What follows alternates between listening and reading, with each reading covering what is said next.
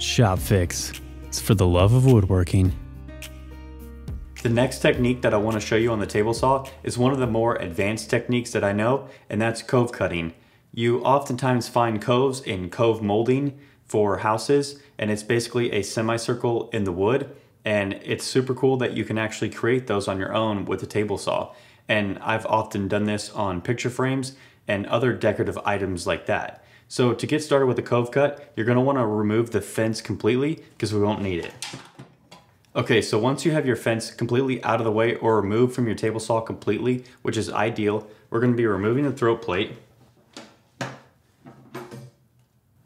and then removing the riving knife. This is one of those rare circumstances that you actually won't be needing the riving knife. Now that we have the riving knife removed, we'll go ahead and place the throat plate back on. Okay, so now we have the rip fence removed off of the table saw or out of the way. We have a long straight edge to act as our new fence, which is going to be going diagonally. We have the riving knife removed and the throat plate placed back on and the blade raised up just a little bit. Now we can arrange the fence and the piece of wood so that the wood passes through the blade and that cove or the semicircle is perfectly in the middle of the lumber. And you want to make sure as you take passes and create this cove that there's wood on the left side and the right side still, so that the wood actually has support on either side and you don't cut one of the edges out.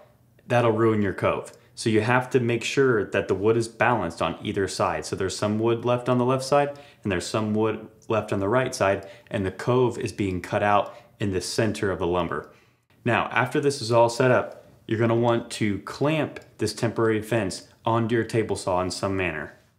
Alright, so now our temporary fence is aligned properly and securely clamped to the table saw. So now we can begin our cove cut, but not until we lower the blade. So we're going to lower the blade just so about a 1/16 or a little bit more than that is showing. So as you make the cove cut, you simply have to keep raising the blade and the cove will become deeper and deeper until it looks exactly how you envisioned. Alright, by following those simple steps, you can create a cove just like this one. And so this piece would be great for a picture frame or cove molding or any decorative element for your woodworking projects. Now, that cove is not the only cove you can create. So you can see the apex is right in the center. So this is basically a perfect semicircle. However, you can change the apex of that circle and it makes it even more decorative. I have the bevel at 45 degrees, which will be the most drastic apex, and you'll definitely see the difference between this cove and the last cove that we just cut out. We want to make sure that the blade is all the way lower down